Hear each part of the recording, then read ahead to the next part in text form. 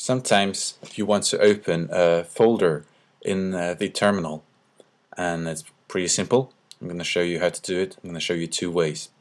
First way is to just drag the folder you want to open in the terminal onto the terminal icon like that. And here we are. We are in the sample folder, which is what we dragged, and we are in the terminal. So that's good. So let's close this, and let's go back to the folder.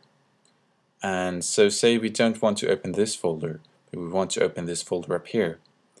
So what we can do is, instead of navigating away and finding this folder somewhere else, we can just drag this icon up here onto the terminal icon, and there you go. So that's pretty simple. So what if the terminal is gone? What are we going to do now? So the thing you got to do is that you got to drag the terminal back in there, and you got to find it. You got to go to applications, and you got to search for the terminal, and you got to find it. It's right here, and we can just drag that down here like that, and now we can go back and we can go to the terminal like we did before. So that's pretty simple.